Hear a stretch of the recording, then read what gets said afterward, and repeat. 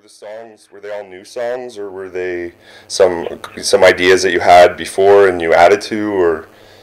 Uh, the ideas were kind of germinating, and I had, I write down, been writing, lines and ideas and song names and titles and even band names I would write down Yeah.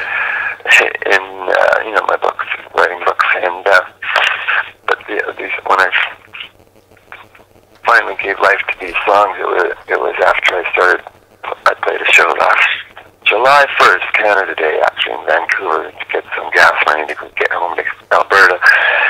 And we played, well, it comes up again, but I just went home and kept on playing the guitar. I said, I'm going to do this, do another show, maybe.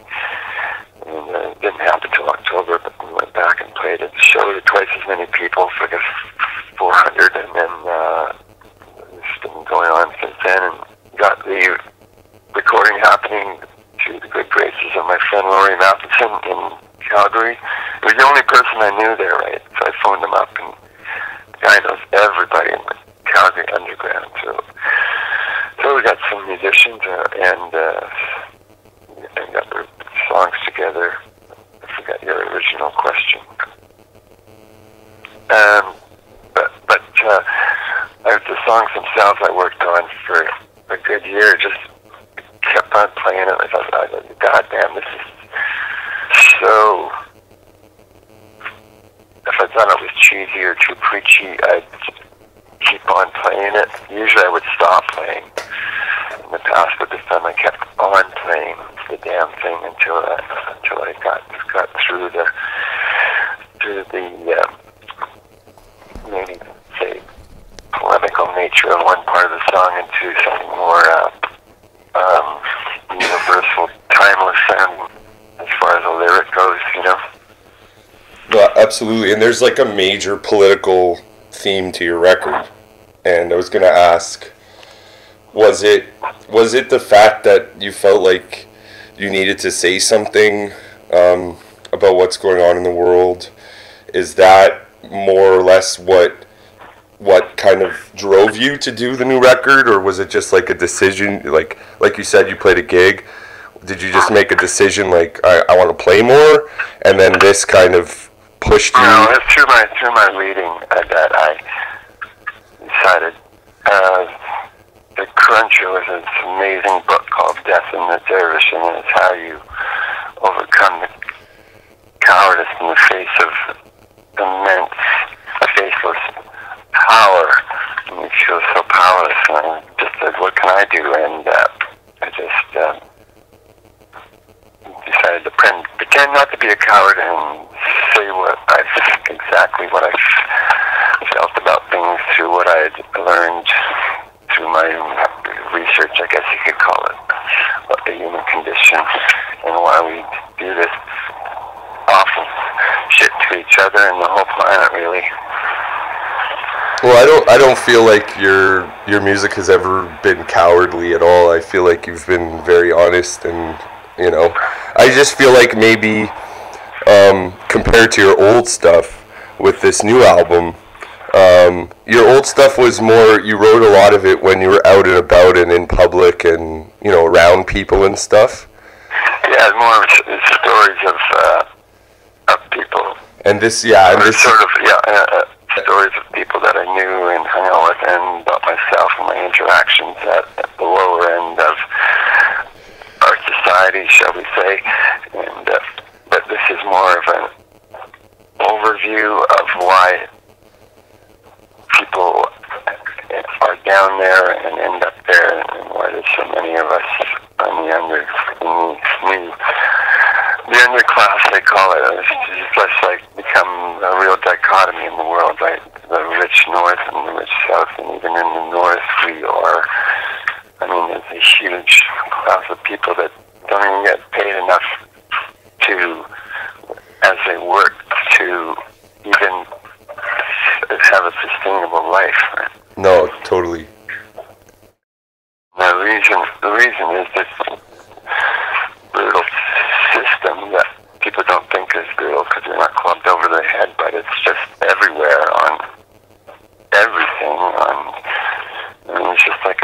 huge glowing billboard that makes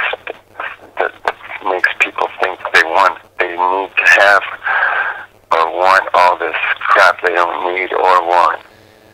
Really. Yeah, well, I caught that from the song, The Company Store. That's kind of what you're saying in that one. Like, yeah, we've all been made to, people buy, they buy stuff for the label on it, and it's just crazy. And the whole concept of branding, that's been said to me, is like, we've got to get your brand up there. I don't have a brand. My name is me.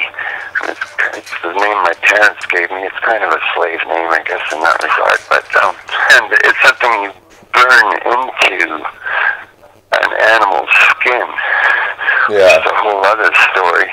But by branding, I mean, they're burning it into your consciousness, and they do it by studying human behavior, and it's been done since the First World War, actually. You make people do shit they don't really need or want to do by this relentless PR advertising, or whatever you want to call it, subliminal, messages. Yeah, like Kubrick stuff, Yeah. Do you find yourself channeling people a lot when you write or perform? Do you find yourself channeling a lot? Because I got a lot of vibes, like, especially after the new record, like the Drones of Democracy, I felt a huge, like, Neil Young guitar vibe on that one. And well, definitely, he's the inspiration for that song. If you want to quote the Star article, which I already gotten shit for, it sounds like I stole the song, but no, I wanted a song as powerful as Cortez, because that song makes me weep, and I had the idea for Drones, and so I worked through the music and the lyrics for about a year till I got it right, and then the guy came in who was an incredible guitar player to make it sound like that, and of course the end is just kind of like saucer full of secrets or something. yeah, I got a big Beatles vibe. Oh, for sure, yeah, Were the Beatles? Tell me about how important the Beatles were for you. well, huge. At the time, what was I, 10? When they came exploding out of the UK. So My whole generation watched those shows on Ed Sullivan. I mean, those songs just burned in, and then, once you're a fan, you just move along with them through what they experimented with and everything, the culture, the zeitgeist, whatever. But, I moved through it, and then I don't know what happened in the early 70s, but after Bowie, kind of nothing happened, really. You got this swirling, awful arena rock crap, Eagles, Fleetwood Mac, and all that shite. Steve Miller, and then thank God, the Pistols came out and showed me what can be done. I combined all my musical knowledge and then kind of unlearned everything and made it all new again. Yeah, I read that somewhere where I read that blurb on the Young Canadians album, and it said that the Pistols were a huge influence on you. What about them did you like so much, and what how did it change you? Hearing them? Well, just the nugget of the idea that you can combine your personal politics and your artistry to make a statement, and you don't have to feel embarrassed or self-conscious about it. You can just get up there and do it, perform, and transform yourself and the people around you by living it up, and realizing that you're going to die and you should be that way for the rest of your life. Very cool. Sounds like a conversion almost, doesn't it? Yeah. Well, I know. To the punk ethic, of course. John Lydon famously said there should be more bands like us. He didn't mean clones. He meant more of the. Well, he was the spark, really. Him and Malcolm McLaren added on all the political shit, but. It came from actually a guy in the 50s in France named Guy Debord who started the group called the Situationist International, which said you should go out and just cruise the city and find life and action by going down the wrong way, the wrong street, and just, they had graffiti in the 50s in Paris that said never work. You can see it in, actually, I was really influenced by the book Lipstick Traces by Grail Marcus. Actually turned me into an arsonist for a while. So before then, though, you hadn't heard, like, any of the stuff coming out of New York or anything like the Ramones or anything like that? We were, a friend who turned me on to the Dolls and Stooges. Huge Iggy fan. I became 75, 76, and then the Pistols sort of combined it all into a more ferocious entity. I was really, really turned on by that kind of attack. Well, you like attack to the audience to challenge them, right? Right. Challenge them. I've never found that in Canada, unfortunately. I don't even consider myself a Canadian citizen, really. Well, you are a Canadian citizen, and we're proud of you, man. Like, you're, when I explain you to people, as far as I'm concerned, you're like the Canadian Lou Reed, you are the, that's... Thank you very much. There's another big influence, the Velvets. Oh, wow. And then on through, up through the Replacements. I'm a huge Paul Westerberg fan, too. You might have noticed. And I was writing a review of the record last night, because I'm doing a few articles, like I'm doing this interview, I'm coming tonight, I'm going to do a review of the show, I'm writing a review of the record, like whatever I can do, Art. Honestly, I'm a huge fan of yours, and, from the moment I discovered you because of Hardcore Logo, is how I discovered you. Oh, really? I was young when that movie came out, I was about 9 or 10 years old. That was a great movie, great script, great, it kind of nails what I felt I was about anyway. Not about Hugh Dillon, but the lines he's got in that movie are pretty awesome. Absolutely. Are you going to do any more movies, or you don't really want to do that, or? No, I'm not. As Marlon Brando said, start acting when I wake up. Fair enough. No, I'm not an actor. I can't be someone else. And I've met that, and people actually sent me to auditions for fucking ads. I couldn't believe it. Everyone's so flaky around that industry. It's just, so no. Maybe a Lawrence von Trier movie or another Bruce McDonald movie, but where I could just, be myself. Oh, no, for sure. Well, yeah, I know. I mean, you played yourself in Hardcore Logo, and you were Otto in Highway 61, right? Yeah. So, are you a big Bob Dylan fan?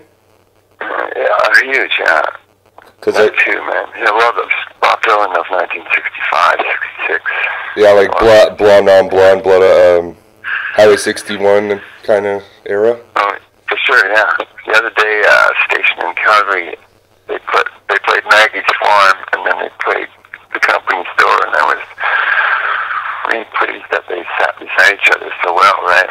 It's just kind of a continuation I'm trying to do of a traditional kind of thing with making it to date lyrically, right?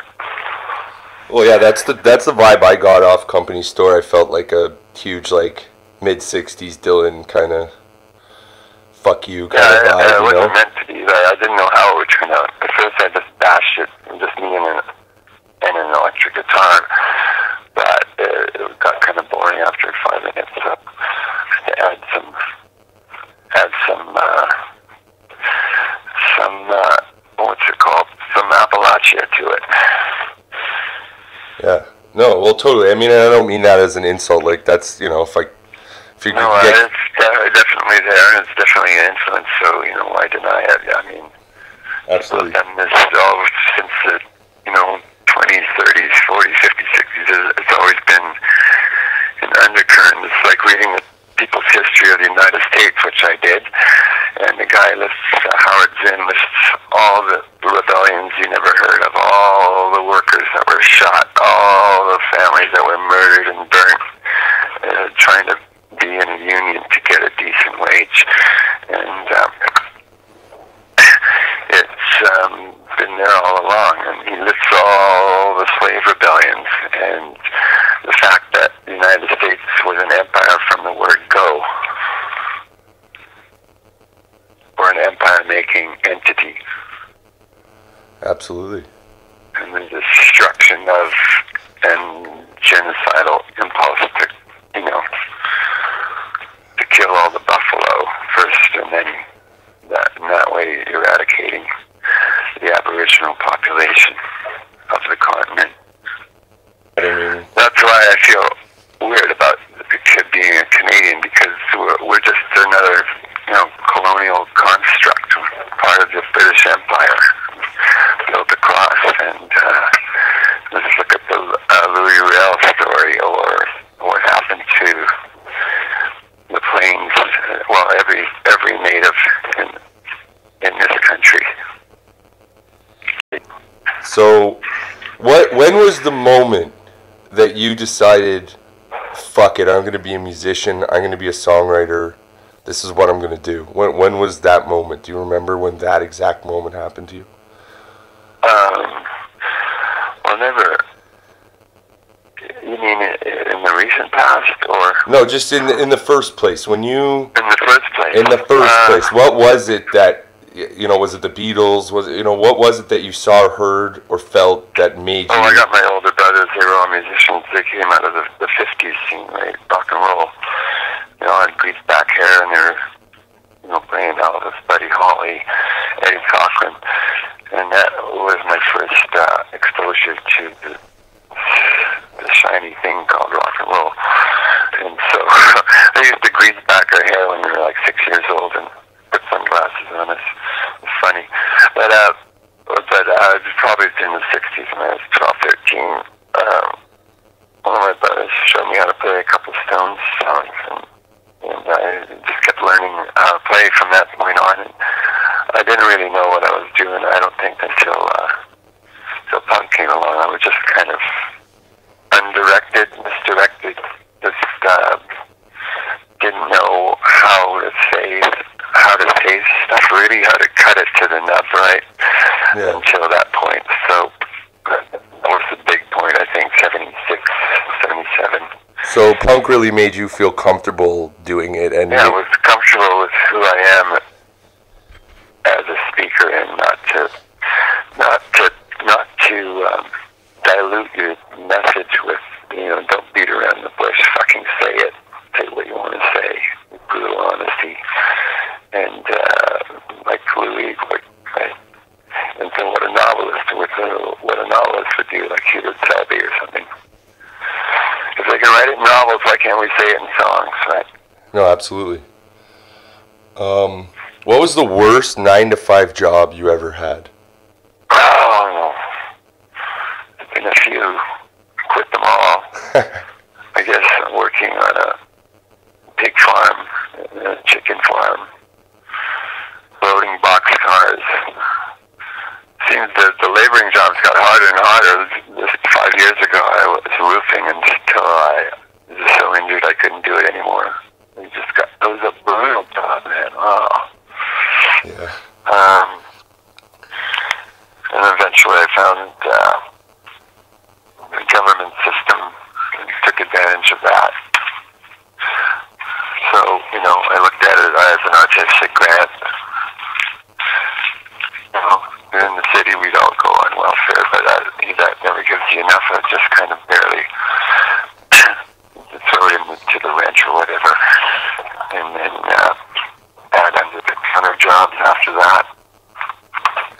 Did you see what Biff Naked's doing?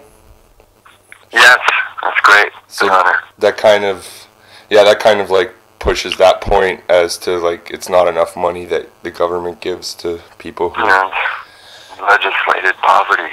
Yeah. What was your favorite gig that you can remember that you played in your life? What was your favorite gig?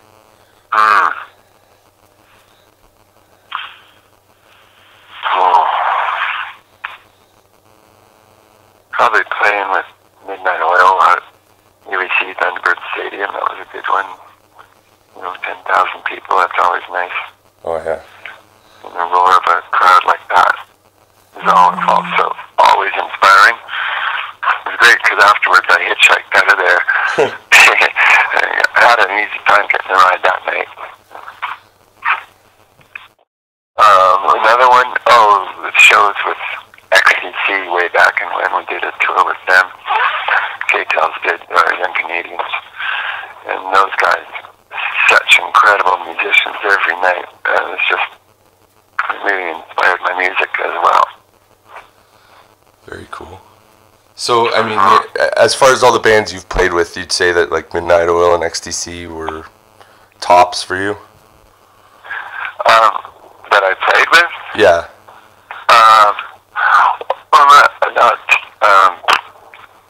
I mean, there's so many great bands, so those are memorable as far as influencing me as a musician and the great audiences that were there. Cool. What was the worst gig you ever played that you remember? Well, actually, another great one was like for 6 people at the Hong Kong Cafe in Los Angeles. Probably the best show, one of the best shows I ever played in my life. But only 6 people there. But the worst was, and also the best was, I played a restaurant in Kensington Market, and the only person there was my wife Sherry. She said, "You played the whole night for me." It was great. Good old K-Market. They tried to turn it into a Loblaws a couple of years ago, but we stopped that. That's good. Stop that. Yeah, we stopped it. The town I live in now is just nothing but chains, stores, and box stores. Gotta walk a mile to get a carton of milk or whatever. Yeah, they're really trying to push out like local business, and the American businesses are really moving in, eh? Canada Limited, as usual. What's your favorite concert that you ever saw? God. I don't know. Gang of Four, Commodore. Another awesome band, Gang of Four, yeah. Six Little Fingers, same place. The Clash at the same place. Bastards Still All Our Girlfriends. I heard they crashed. I read somewhere they crashed at your house or something. The Clash. Yeah, they came to a party at our house, stole our girlfriends, and gave them drugs. Oh. Those amazing left-wingers, The Clash. Did you like Joe Strummer a lot, or? Oh, I didn't get a chance to really talk to him, but yeah, he's a big hero. Definitely. Well, he's. I mean, people credit the Pistols, but they definitely kicked it off. But the Clash really took it home, I think.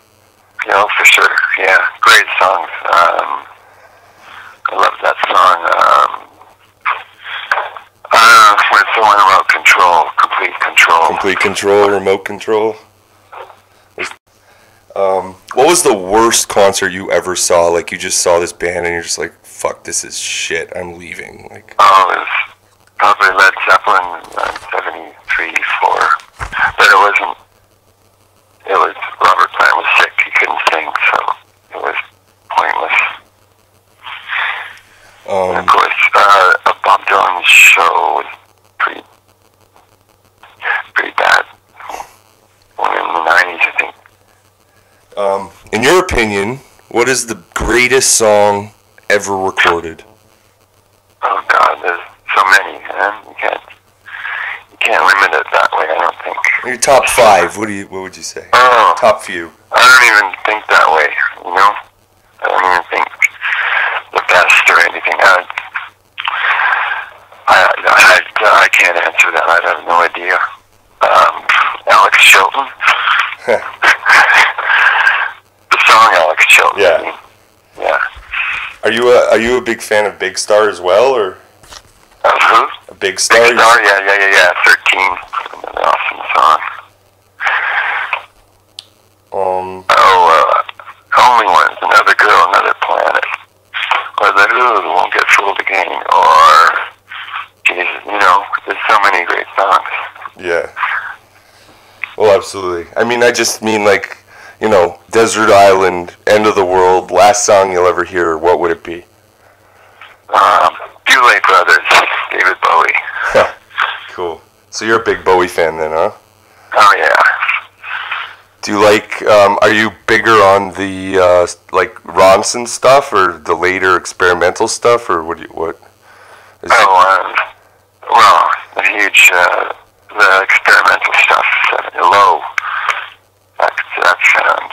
Yeah, Low's cool. Heroes, Low. That era. Yeah. What would your... And also, Hunky Dory is one of the greatest albums. Also, another band that you probably don't even know about, Circle C, copyright, out of Vancouver, did 2 or 3 absolute masterpieces albums. Circle C?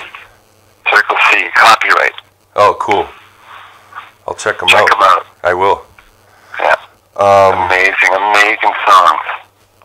Well, amazing lyricist. Another amazing album, huge, best poet ever in music, Tom Verlaine, Television. Oh, yeah. Marquee Moon album, are you talking about? Yes. Yeah, they're beautiful. Beautiful. Yeah. That album is ahead of its time. And I mean, they were the first band to play at CBGB's, right? At where? At CBGB's. Oh, yeah, maybe. Well, Television, Patti Smith, that year. The Ramones said that they walked into CBGB's the first time ever and heard Television. That was the first band they ever saw there. So, really? Yeah, they said that they walked in. Well, Dee Dee Ramone said that, and then they were playing Venus de Milo, that song. Yeah. And yeah, I mean, so I think Television is so underrated. I think the guitaring on that album is amazing. The drumming is amazing. Like Tom Verlaine his lyrics and vocals are amazing. Like it is. Yeah. So underrated. Yeah. Yeah. It's just great. Well, underrated to the public, you know what I mean? Not to guys like us who actually like listen to music, but... Oh, yeah. Well, it's just unrecognized. What if you had any advice to give to, you know, younger musicians just starting out, what would it be? Don't do it. Really? Make stencils. Do Banksy it. I mean, unless you're, like I've met in my travels, and lately I've been playing with some of the best musicians in Canada, if not the world, and it's awe-inspiring. These guys are so into music, and they know all the ins and outs, and they know how to write it, and they're multi-instrumentalists, and you are too, so it's just it's a really pleasure to play with them, but I just can't go down the shop talk road talking about amps and guitars and stuff, and that's not my scene. So I'm more into, if I had to do all over again, I would probably do a Che Guevara thing. What was it like working with John Cale? It was awful. Gotta say, it was awful. Awful? Maybe it was my band at the time. I don't know. It was just, he wasn't interested. He was there for the money, and I don't know. We should have been playing new songs. We were re-recording and making songs that had already been recorded sound worse without life. I don't know. Was it hurtful to work with, I know you're a big Velvet Underground fan. Was it hurtful to you to work with someone that you respected for so long and it turned out to not be so good. Like, as far as the work. I was in my own stupid addiction world, and I just didn't care enough to fight for the music, and that's, you should never do that. I was intimidated. I felt intimidated. Well, I'd like to say that album is still turned out really good in my opinion, and actually I listened to that one last night too. I saw that you covered a Graham Parsons song. Are you big on like Flying Burrito Brothers and Graham Parsons, or? Totally. I heard that when I was 16, and I saw Graham Parsons in north of Vancouver, long '69, and man, he showed out a whole crowd of nutsoid, acid-headed bikers, and everyone else for the time he played. Just beautiful, angelic. He changed music himself. Did you see him with, like, was he with the Burrito Brothers, or was he with... Yeah, it was the Burrito Brothers, yeah. That's Chris crazy. Hillman, Chris Etheridge. Sneaky Pete. Yeah, Sneaky Pete, wow. Kleinow. That That's song... That's another whole scene, the Birds, Burrito Brothers, that kind of country, and I like all the great, weird country like Wilco, all that scene. I'm really influenced by that stuff too. Cool. So other than reading, do you have any like hobbies that you do, like painting or anything like that, or? No, I don't paint. Just trying to keep enough life in me to get some more songs done. So yeah, I read you're planning on doing another record, so you're gonna do another record, right? At least one more, yeah. Good. I'm gonna record some more songs, yeah. Very nice. Do you still have the 61 Strat that is unplayable by everyone else except you? Oh no, it got stolen shortly,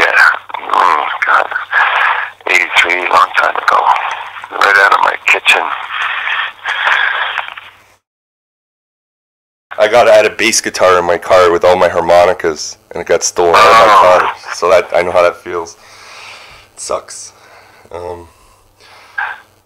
So when you played with the Boomtown Rats, what was that like? Like when you're young and you're all of a sudden you're on tour with Bob Geldof. Like what is that like? You know, for a kid who's just. Bob was civil. He was nice. Bit pompous on stage, and guitar players were just hacks, and they were assholes. So, I had the pleasure of pissing on them from the heights of the Northlands Coliseum. If you look at, I told Sam Sutherland this, he wrote that book, Perfect Youth, about early scenes in Canada. I got a little chapter in there, and he describes it very well. He said a light mist fell over the Boomtown Rats. Art Bergmann crawled along the high beam over the Northlands Coliseum. That's hilarious. Wow, man. Well, I mean that's basically it for all the questions I had. Is there anything you want to add? No, that's really great, Matt, that you're so interested. Well, absolutely. Honestly, I'm a huge fan of yours, and it's been an absolute pleasure to talk to you, and I really appreciate you taking the time for me.